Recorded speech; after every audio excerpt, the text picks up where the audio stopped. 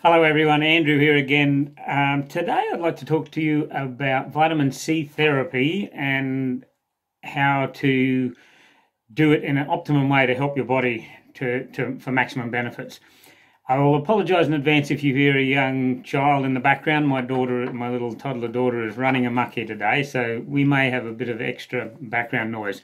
Anyway, today I'm going to be reading a lot from the paperwork here, which is a handout that I give to people in my clinic. I want to keep referring back to it to make sure I don't miss something.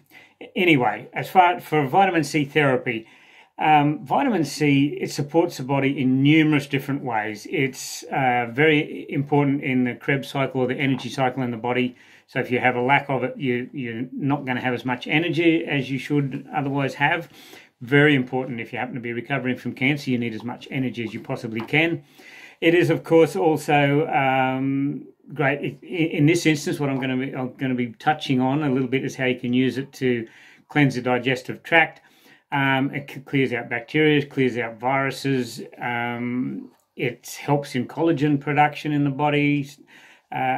Multiple uses that it has. And the thing with vitamin C is that the human body cannot generate its own vitamin C. Most animals can, humans cannot. So we need to be getting optimum amounts of vitamin C every day. And particularly if you're recovering from a serious illness like cancer, you will need to consider supplementing. And so if I can have a quick talk about how we would go about doing that to optimum levels, that would be great. Obviously, if you were looking at it for cancer, they do IV vitamin C. You need to talk to a doctor about that. Otherwise, you need to be looking at ways to maximize the amount of vitamin C that you get into your body. So, vitamin C and a building up to bowel tolerance is what I would like to talk about in this video.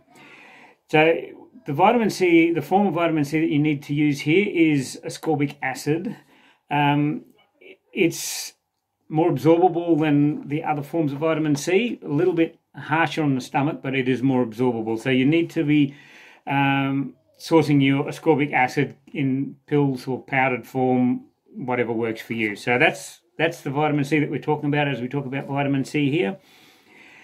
Now you need to understand that high dose vitamin C doesn't deplete the body of minerals, but it encourages the body to utilize the minerals that it has. So you may end up with a mineral deficiency. So it's also recommended that you supplement with a full spectrum mineral supplement, preferably colloidal minerals, because your body absorbs them a little bit easier as well.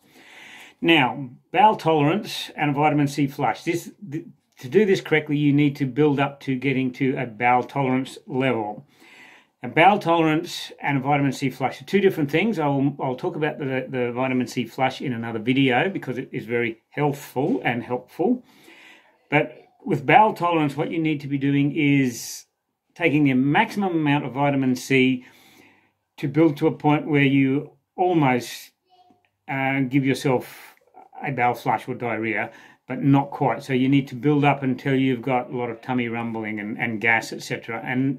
And then maintain at that level for a period of time. So it's quite likely, it's suggested by a lot of studies, that a vitamin C flush is actually superior to a colonic, and that's why I will cover that in another video. Okay, so how to get started with vitamin C. Now, what we're talking about here is a suggested schedule only, because literally every body is different. So I'm going to look at how you can fine-tune your ramping up to achieve your optimum level of bowel tolerance. And everyone will be different, and it will change over time as you continue with this protocol. Your body will react differently, and you'll find it will take less vitamin C to get you to bowel tolerance.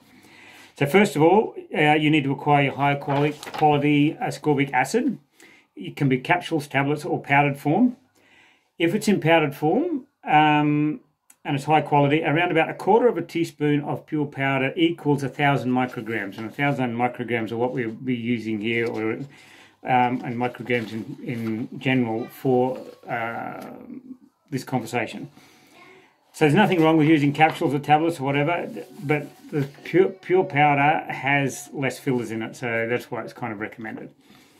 Okay, so that's the vitamin C that you need. Now on days 1 through to day 3, so three days, take 1,000 micrograms every 4 hours. So you get in 4,000 micrograms on your first day, and your second day, and your third day.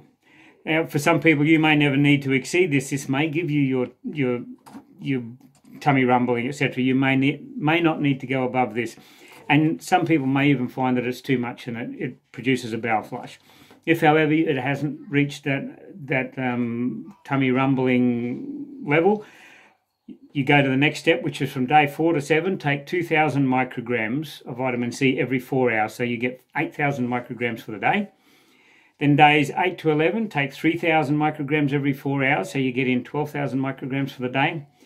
And day 12 to 14, you take 4,000 micrograms every 4 hours, and which means you get 16,000 micrograms in for the day.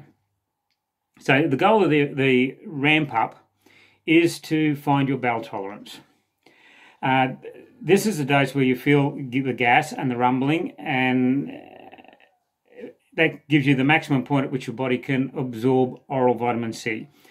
It's a gentle and it's a simple way to get started with vitamin C, and it gets the highest levels possible into your blood moving around your body.